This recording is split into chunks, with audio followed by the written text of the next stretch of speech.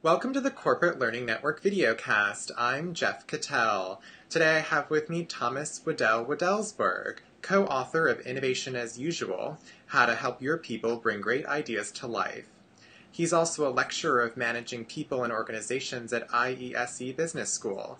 Thomas will be one of the keynote speakers at this year's Corporate Learning Week, November 12th through the 15th, at Disney's Yacht Club Resort in Orlando, Florida.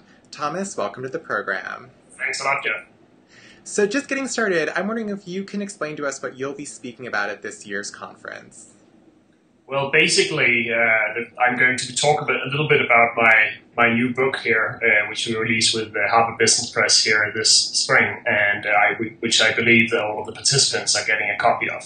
And in essence, what the book is about is really the challenge of leading innovation as part of your everyday life in an organization. How can we, as chief learning officers, how can we help our managers become better at this challenge? That's the essence of the book, and that's why we call it Innovation as Usual instead of going about business as usual. And one of the things you mention, I know, in the book is this idea of being an innovation architect. So in most corporations today, how do leaders see their role in the company? I think we see two variations.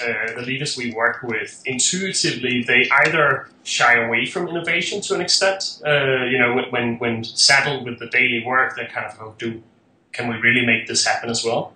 Or you see a subset that embraces it very enthusiastically, but on a personal level, where they think, this is my chance to become creative, to shine. And I think we are talking about the leaders and innovation architect to point out that there's an important role here, which is really about helping other people innovate. As leaders, what we do is we create results through other people, and that goes for innovation as well. How can you become what we call an innovation architect, creating an environment, creating the conditions that are necessary for people to innovate as part of their daily jobs?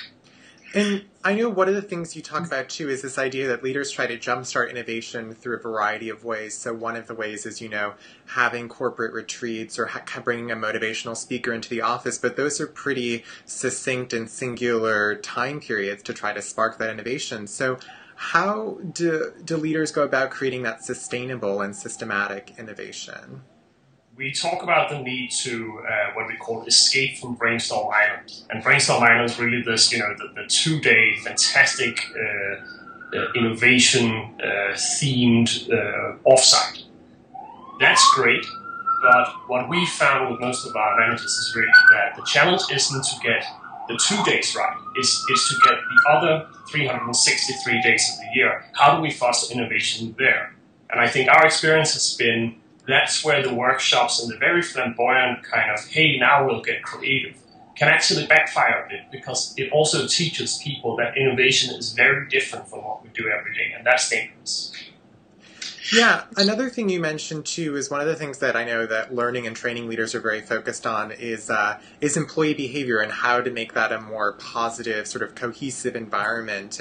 And one of the things that I think people look at is almost exclusively, as you mentioned in your book, is personalities. So the environmental factors really get overlooked. So how do you suggest learning and training leaders in their position in the company work to help improve those environmental factors?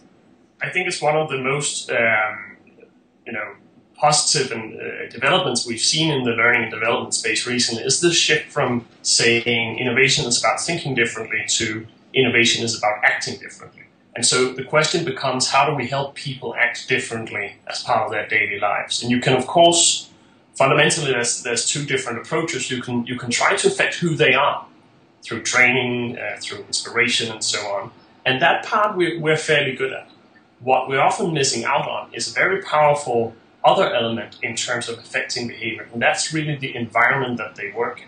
Is there a way to change the environment instead of trying to think that all change needs to go through the mindsets or the heads of the people we work with? That's really the gist of this, and this is why we talk about innovation architecture, creating that environment.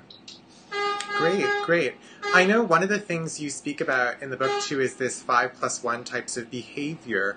and that you sort of advocate as being a more innovative workplace, or how to jumpstart a more innovative workplace. And one of the things you mention is focus. And I know that, when people think of innovation, they sometimes think just like let creativity abound, right? Like throw anything at the wall and see what sticks. But you're suggesting that people really need to be able to focus still. So how do you sort of strike that balance between having employees focus on something specific while also allowing them to be creative and innovative? We found that a lot of managers think that innovation is about giving people freedom. And that can work well if you're in an R&D department, or you work with basic research where the time horizons are long. The problem with freedom is that it runs a great risk of not zooming in on the areas that are critical to the business. And what we've seen in our research and following managers driving innovation and succeeding with it, it's really that they were very directive, actually, and going in and saying to their people, this is an area we'd like you to focus on. If you can find ideas here, we know it will matter to the business. That process, like training our managers in the ability to focus innovation and to direct and guide the search for new ideas, that tends to be very, very powerful. And it has, I'm going to be talking more about this at the conference, but it has the added benefit that it doesn't cost anything. If the barrier really is that we need more time and money for innovation, well, that can be a hard barrier to deal with. But giving people guidance, that's something we can do if only we can give people the tools how to do it. That makes a lot of sense. All right, now, before I let you go, I want to see, what are you most excited about at this year's conference? I think I'm just tremendously excited about this is a space that I'm seeing going through a tremendous shift at the moment. I see a lot of interesting companies that have really understood this thing about not just going for, let's inspire people, but really how do we drive change into the daily behavior of what people do. And I'm so excited to see the list of fantastic speakers that are there. I'll be speaking, but I will be sitting in the rest of the seminar as well and listening intently. So that's going to be great, I think. Great. Well, thanks, Thomas. That was Thomas Wedell-Wedellsborg, author and lecturer at IESE Business School. For more information on Thomas or the other speakers at this year's Corporate Learning Week, you can download a full agenda by clicking the Download Now button below. Thanks for watching.